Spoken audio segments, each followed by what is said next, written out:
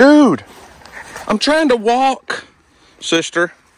I want to check on Lucy. Baby, back. Knock it off. Here, I'll give this to you. You can have that, okay? You play with that. Now look what you did. Not interested because you think you knocked the camera down. Well, what's up, guys? It's Daniel from Arms Family Homestead, and it's a frosty, cool morning here in Oklahoma. I'm gonna see if the donkeys want to get out and graze. See if they want to head to the back pasture. I think they're all tucked under the barn still, but we've got a lot of help here. A couple extra ladies because all of the Cameraman Ron t-shirts have arrived, and they're probably going to get the majority of them packed and shipped out today. I'll go in and check on them, which means I'm probably going to make them, a couple post office runs. But let's check on the animals first. Dude, what are you doing? That's not a good spot for you. Why do you think you belong on top of everything? Huh? Get off. Turkey. All right, where's everybody at? Oh, the girls heard me. Here they come. Good morning, Charlie. What's up, dude? Or dudette, whichever. Listen, I'm trying to be fair. I'm not trying to assign you your gender. You're just going to have to tell me one day if you're a boy or a girl when you lay an egg and, at 2 years old. Hi, Farrah. What are you doing this morning? You got frost on your head. Well, you got water. It was frost, probably. Hey, Freedom! And Bree? You gonna let me pet you? No? You gonna tuck your head on your mom's butt? Bree! Well, where? Oh, the alpacas are still out there. I forgot. All right, girls, y'all want out? Let's go. Come on.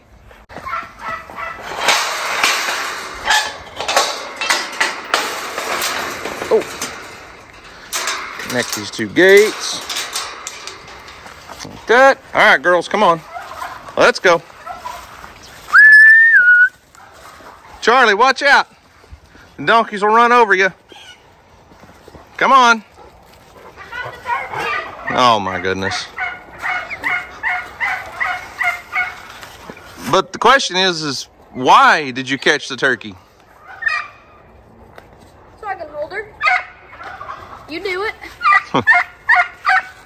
I usually catch her like when she's on mom's vehicle or trying to get in the building when she's working. This turkey is a mess, I'm telling you. She thinks she's a cat or a dog or something, I think. All right, I'm gonna walk the donkeys back to the pasture. What was that gunshot? Did you hear that? Yeah. That's close. Wait, isn't it? I think it's doe season now, ain't it? Yeah, actually I think today's the start of the holiday doe season. Probably got deer. Somebody popped them a doe this morning, huh? Yeah. Hey, goats. Come on. Oh, yeah? Nobody's ready to move this morning? Where's the alpacas at? Huh? Come on. Everybody. Charlie. Look at him. Why are you chasing bear?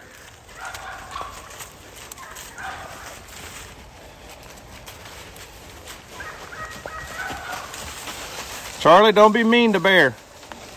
He's a pretty good guy. He looks out for you. All right. You do you, bro. We're all going this way.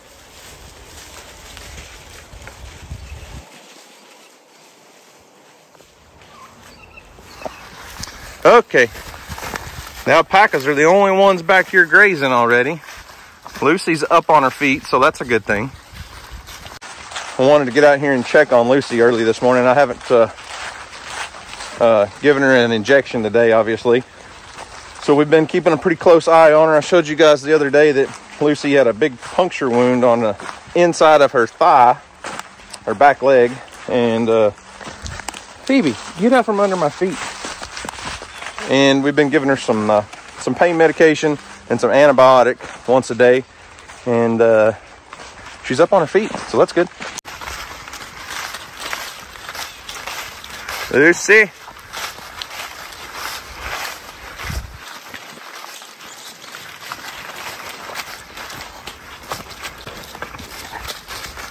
Dude, I'm trying to walk, sister.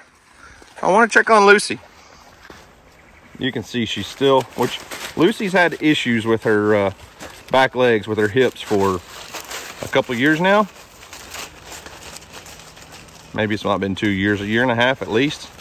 But that injury was preventing her from walking. She's still not wanting to put any weight on it, but she's definitely up and moving and does not want me to catch her and give her a shot right now.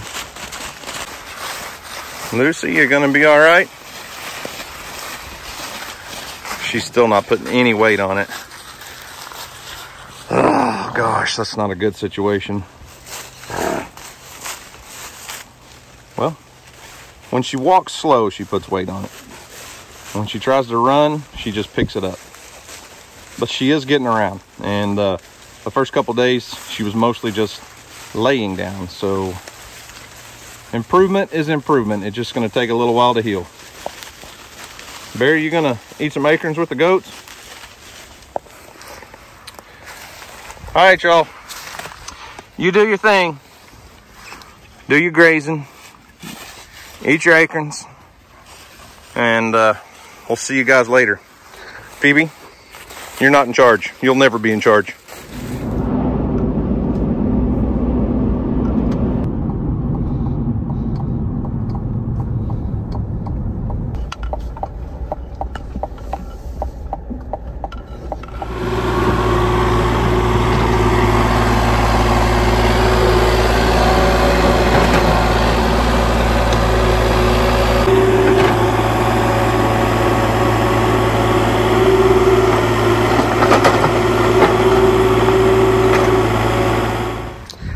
A lot going on out here today. So the telephone company's out here doing locates for, they've got a phone line that runs down the highway, which we're not installing internet yet. That's not why they're here. They're doing a locate because the guy that's doing the fence for us is supposed to be here today. So he called in a locate on there. You know, we don't want to hit their lines. And then as you can see, the power company's here trenching their line. So we're going to have power soon.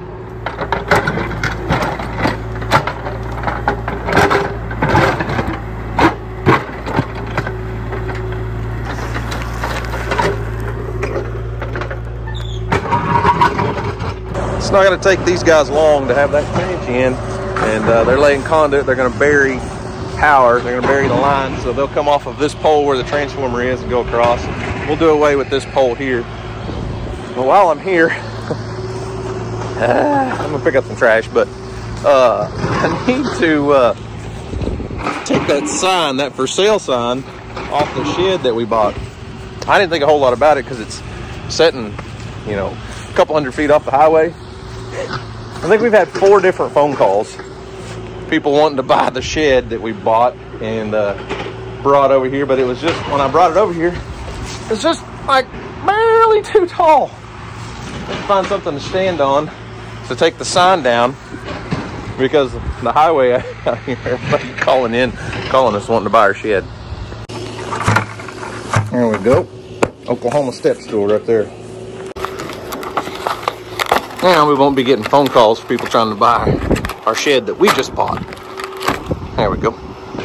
Well, we ran into a bit of a snag. This is, we thought we just hit rock here, but actually it is, comes way up high, but this is the old foundation from the house that used to be here. You can see this is all man-made. This is all concrete that was put in probably 100 years ago. And what they did really was just stack a bunch of boulders, a bunch of big rocks, and pour concrete around them. But we can't get over that one, so they're gonna do what they can right now and have to come back with a jackhammer and bust that out of there.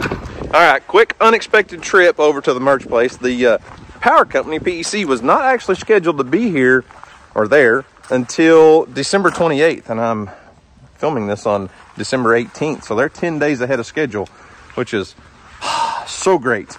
even though they're gonna have to bring back a different piece of equipment and bust out that old foundation, it's just part of it. So we will have power really soon.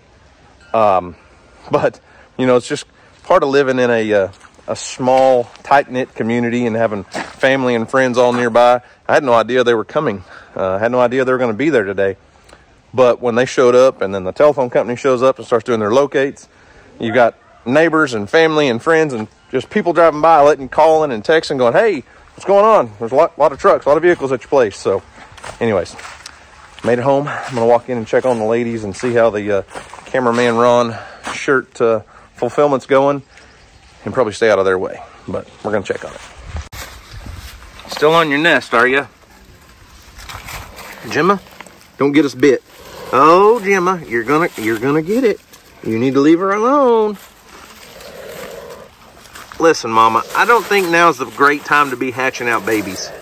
I mean, you do you and all, but it's really weird that you're even laying eggs in December, you know?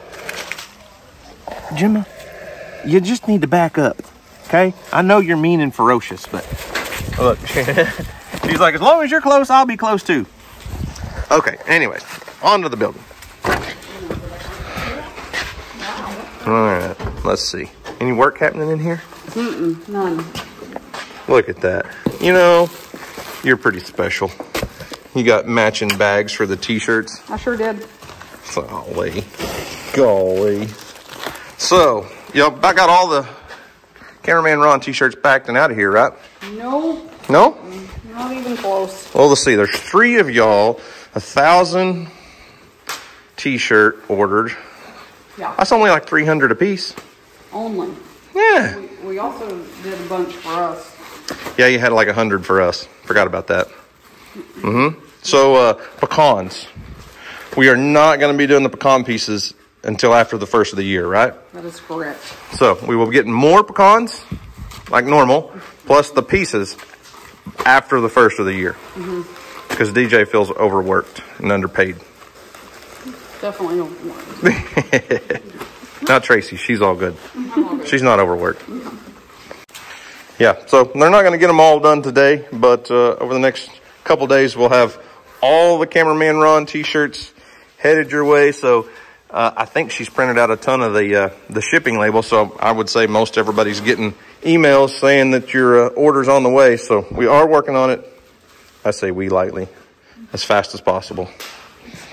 Me and Izzy are helping out, aren't we, Izzy? Yeah, you're helping us out too much. Yeah, Izzy's had a rough day, I can tell. She slept all night in our bed, and then she's been sleeping all day. So, tough life. Tough life.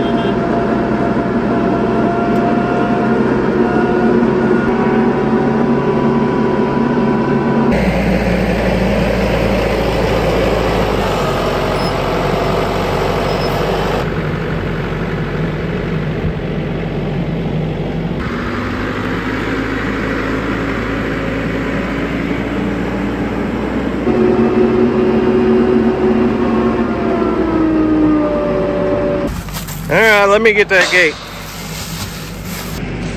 Bring it on in.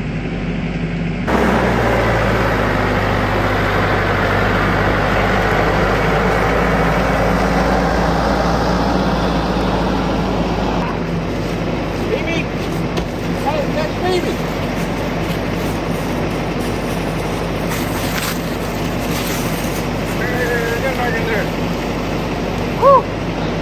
good. It's hard to find good, dependable help. I really like that guy, but he almost let the donkeys out. Well, Phoebe did get out, but I got her back in, no problem. So it's good to have a good gate guy for you sometimes. I just have one question though. Why aren't y'all out there eating on the green pasture?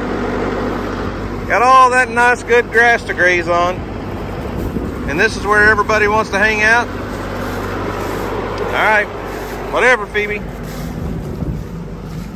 Hey, Pepper. How are you today? Oh yeah, watch out, Charlie. Don't run over Pepper. So like I said, there's a little bit of hay left here. Not a ton. I mean, I could wait a few more days, but I'm gonna be busy and we've got some rain coming in a couple days. So I'm gonna go ahead and get that out of there. I'll probably go use it in the barn for bedding, cut the strings off, put a new bale in. Good to go.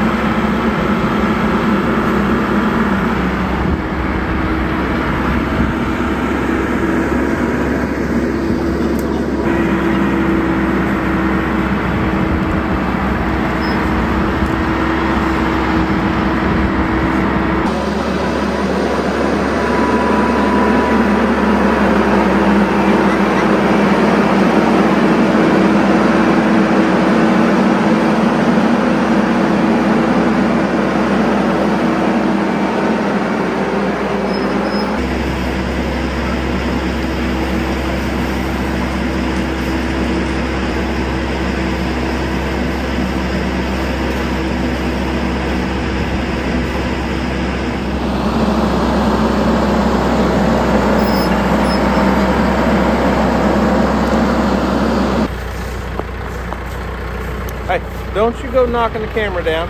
Phoebe.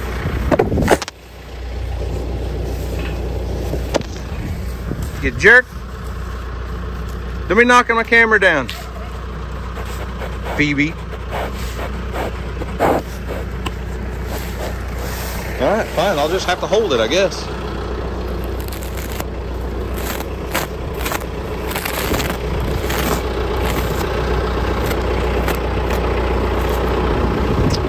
Yeah, actually I did get a new pocket knife. Thanks for noticing. I've been using this for a while.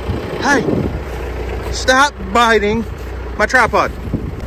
Here, I'll give this to you. You can have that, okay? You play with that. Now look what you did. Not interested because you think you knocked the camera down.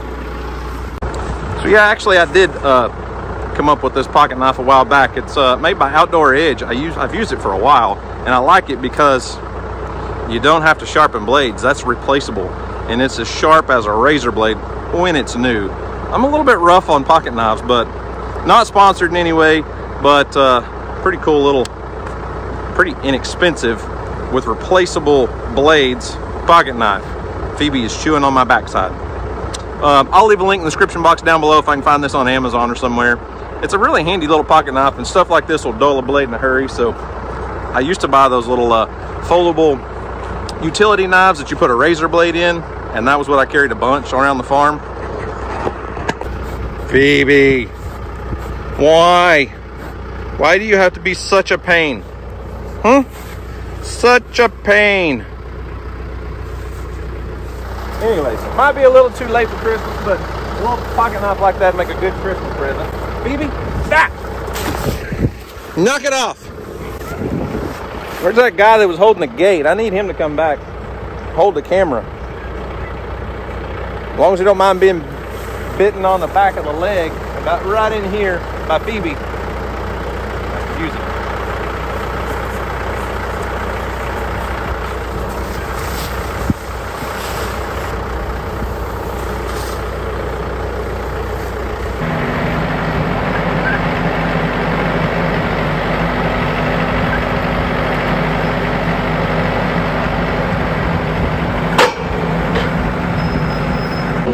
I just got to see if I can get out of here without Phoebe noticing I'm trying to slip away. It's a good thing I got a gate guy. I can get out quick. Speaking of gate guy, where the heck did he go?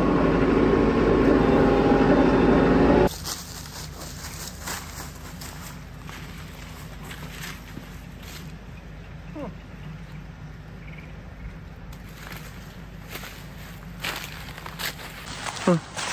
wonder how cold the water is this time of year. You ever want to do one of those cold plunges? They're getting really popular, like ice baths and cold plunges. I don't know. This doesn't seem like a lot of fun to me. You guys hear that? Is he honking? What he's honking that tractor horn about? Probably honking at Phoebe. She's always giving him fits.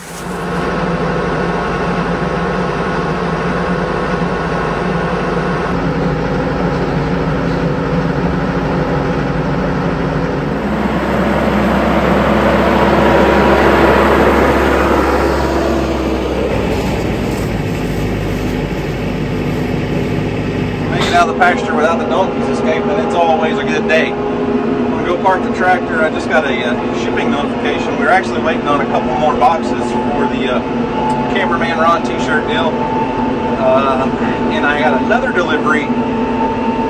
It's actually for Houston. It's me and Houston. Might really upset some of you, but so be it. We're gonna do a little, I don't know. I'll go get the package, show you what he got, and we'll go from there.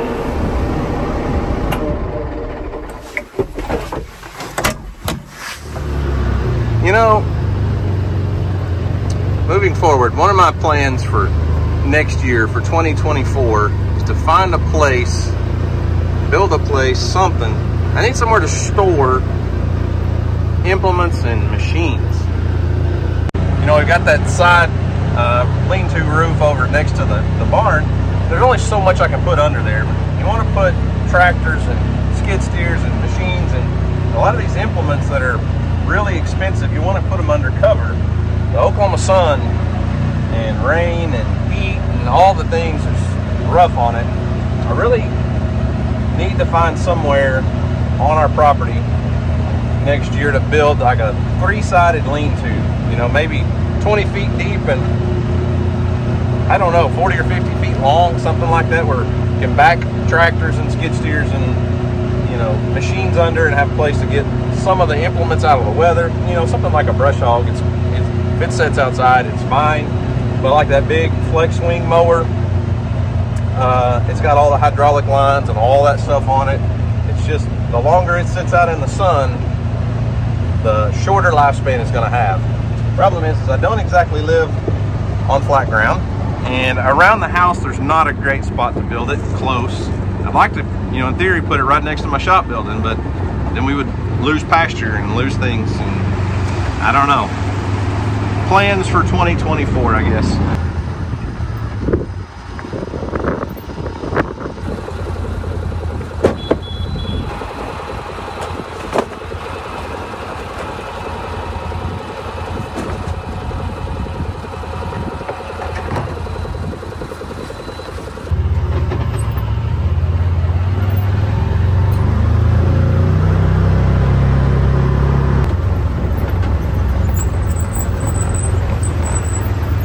Here, I may go over there and check on my camera setup where the beavers and otter have been coming through.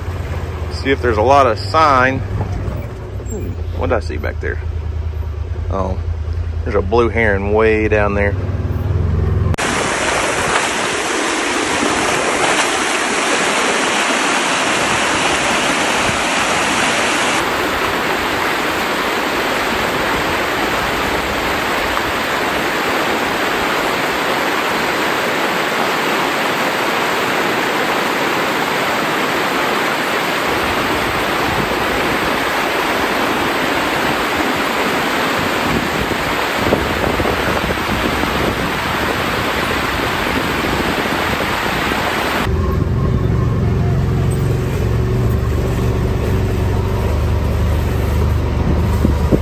Okay, so about this package that I got, that I said some of you might not be happy with me about. Well, I'll show you. We've had these for years, don't get me wrong, but I just decided to stock up and get several more and a few extra supplies because Well, open another box. Hang on. Houston's got a new hobby that he's really wanting to learn and get into. And I fully support that. So, what do we have here? I bought another dozen. These are dog-proof raccoon traps. And that kind of leads me into trapping. Now, I'm not going to go into a lot of detail today, but I posted a little short video the other day of Houston at a trapping clinic in Burke Burnett, Texas. And Houston learned a lot. I grew up trapping a little bit. My grandpa was a fur trapper for many years. He passed away when I was 6 or 7. I've got a cousin that just retired from the state. He was a state trapper, like a nuisance trapper, for over 30 years. So it's kind of a family history thing. But I bought another dozen dog-proof raccoon traps. We're going to trap a bunch of raccoons to help the turkey population.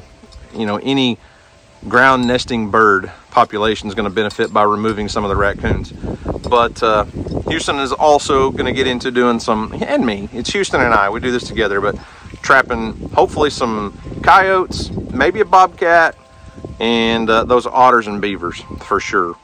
And Houston's wanting to kind of get into that. We found a tannery that'll help us out. We're going to get him some hides tanned and things. And there's basically, in my opinion, a lot of confusion and misinformation out there when it comes to trapping. Everybody thinks that they're just evil, horrible mechanisms of destruction. And while they can be dangerous, but they have to be treated with respect. So even like this raccoon trap, it has me. That raccoon reaches down in there, grabs a hold of the bait, sets the trap off. I didn't obviously snap it on my hand, but it is holding my finger in there. It's a dog-proof raccoon trap, meaning none of our dogs around the house will get caught in this. I would feel safe using this in my front yard. It's going to catch raccoons, possum, skunks, different, things that have more of a hand instead of a flat paw.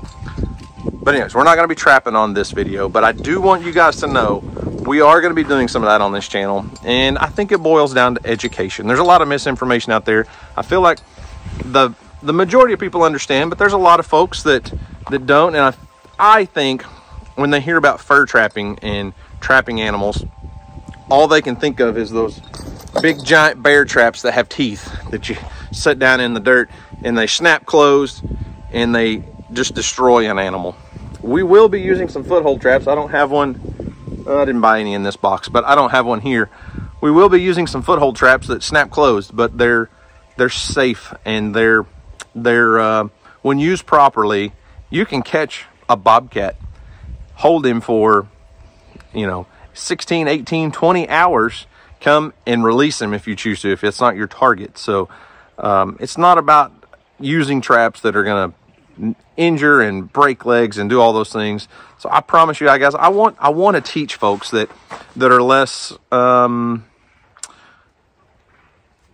educated on the topic of fur trapping. Not that I'm an expert, but it is something that Houston wants to get into and learn about. And if you look at it, that's what settled America. That's what settled the West. That's why Daniel Boone and all the explorers that went west. Speaking of Daniel Boone, why do you think my name is Daniel? My full name is Daniel David Arms, but my nickname around here, you guys, I don't ever use it with you guys, but everyone in my local town knows me as Boone. My dad wanted to name me Daniel Boone. Kind of gives you a little bit of tip, a little bit of insight into my family history. But anyways, those guys explored and moved west, trapping beaver and all those things, and that was their currency. They trapped beaver, scraped them clean, let them dry out, and they had those beaver pelts and different animals, and that was what they used to trade for goods, because they didn't have money. And if they were trading with the Native Americans didn't need money, didn't want money, but beaver hides or different things, they could use those as currencies. Anyways, that's not a history lesson, but I just want you guys to know for the next, let's see, through January and February in Oklahoma's fur bearer season. So we're going to do some trapping. We'll have some trapping videos. And if you're not comfortable with those, just scroll past. I posted that short video the other day, and so many people, you could just see the I don't want to say confusion, but lack of education. People that thought it was just a cruel, inhumane thing. And while that is possible, if done properly, it's a very safe and effective way of controlling populations of wildlife. And we want to remove raccoons. We want to remove possums, maybe a few skunks if they come along, because those are the predators that are gonna destroy the turkey nest. When on the turkeys, we've got a turkey sitting down here that's a domestic pet turkey, but when those wild turkeys start sitting on their nest, that hen's got to sit there for 28 days before she hatches out poults that are this big. And the survival rate of those turkey nests, when you have an out of control number of raccoons especially, there's very low survival rate. There's been major studies done on this stuff. And deer are dramatically affected by coyotes. When the deer start to fawn in the spring, those coyotes pick off a ton of those little bitty fawns. And if we can remove, you know, a good number of coyotes from the property, then that helps boost those deer numbers. Plus, coyotes are obviously predators to goats and animals that we have here on the farm. So anyways, just letting you guys know, we will be doing some trapping over the next couple months. If you don't like those videos, scroll on past. We're not only going to be about little happy-go-lucky farm animals as much as I love them. That's not who I am completely. And we show you guys our lifestyle and the way we live, whether it's hunting, fishing, trapping, you know, talking to Charlie, the, you know, goofy emu, or packaging our merchandise, whatever it is. I just want to bring you guys along and show you our lifestyle. So anyways, I don't know if I completed my mission today or not, because Captain Ron said do something today to make somebody smile, because you just never know. It might change the world. Maybe it made one or two of you smile with my stupid little goofy video today. So guys, thanks for watching. Hope you enjoyed it. We'll see you on the next video.